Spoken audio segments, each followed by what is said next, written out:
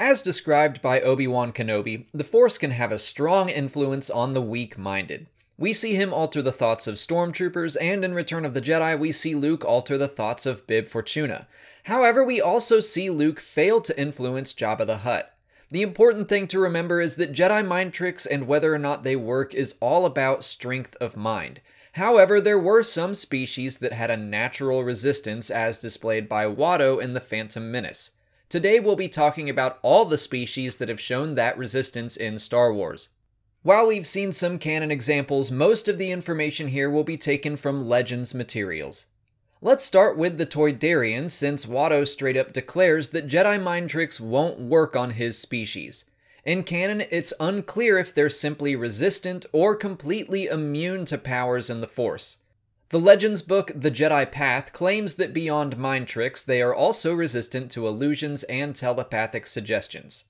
Poggle the Lesser is another character who claims that his species is immune to mind tricks. It's possible this is because Geonosians existed in a hive mind controlled by their queens.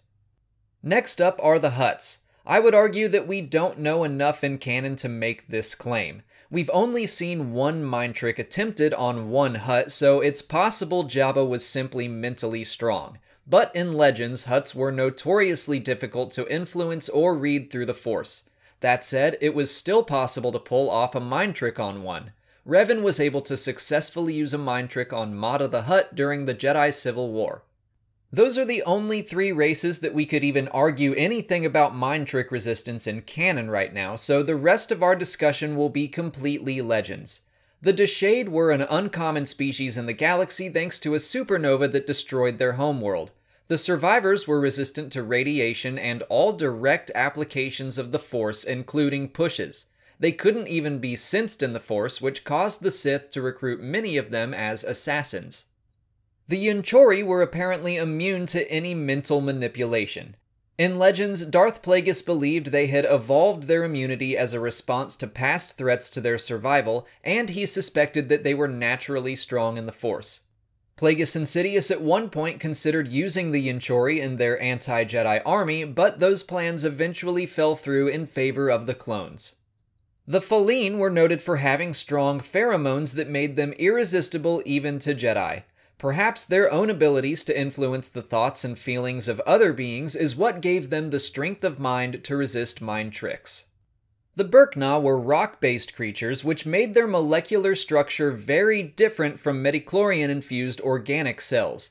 On top of that, the entire species shared a communal mind. Those two facts made the Burkna resistant to every direct Force application, including mind tricks.